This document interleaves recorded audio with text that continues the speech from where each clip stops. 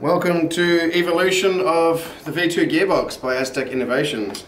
This one here is the CNC 7075 aluminium Scythe V2 box that has been on the market for best part of 6 months now.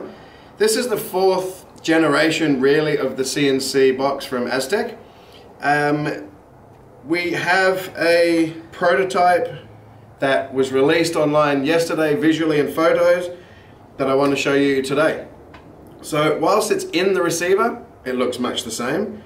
But the cool thing about it is where a normal V2 gearbox is a clamshell, it opens this way. The upper half is obviously fixed all in one piece.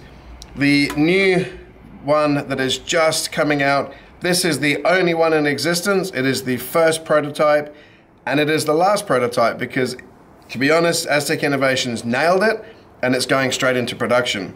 So this one here, when I flip it over, is a genuine split gearbox. So if I pull this front receiver pin, which is very tight, let me just get the little pushy pin thing, and remove my upper receiver, I have a normal looking V2 gearbox setup.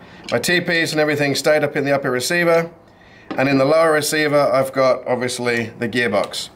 So just to make it easier, I'll push that pin back through. If I now push this pin through, which is my rear receiver pin, my whole upper of the gearbox can come up and away. So this is a true split gearbox. You'll see our mag terminals have stayed in the lower.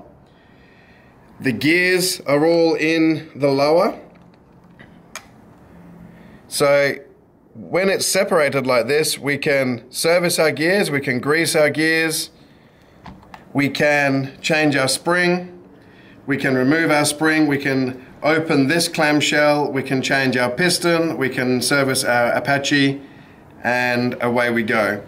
Being a true split gearbox, we can actually have two gearboxes and we can interchange this top one with a different gearbox. Let's say a different ported cylinder for a different barrel length, different spring power to suit a different application or a different barrel length, for example.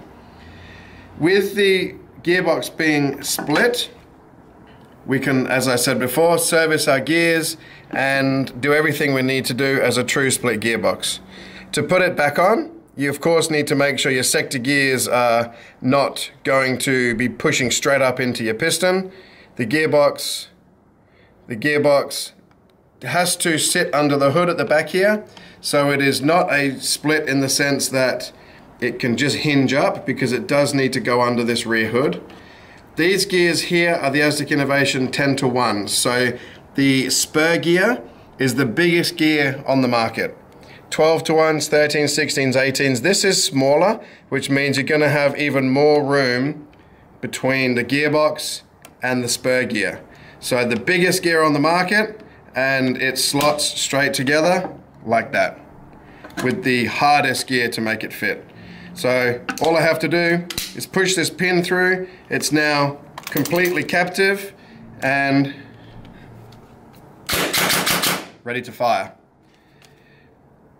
Being a true split, serviceable, easy to interchange, fits like an absolute glove. That meeting there, that's the whole gearbox moving. The gearbox doesn't move upper to lower, which means your gear meshing to your piston is always going to be spot on.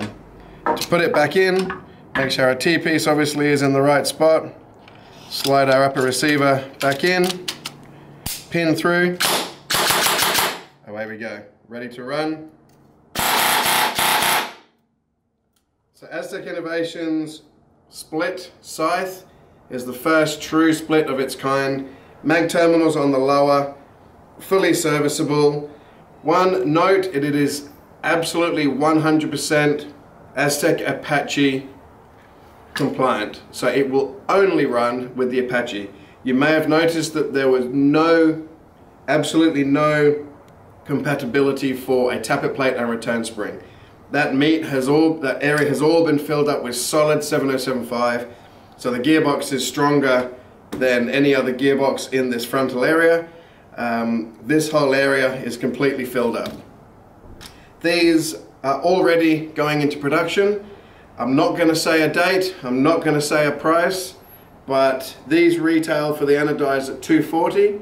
Expect it to be $50 to $60 more, and I would like to say 6 to 8 weeks before they're on the market. Enjoy.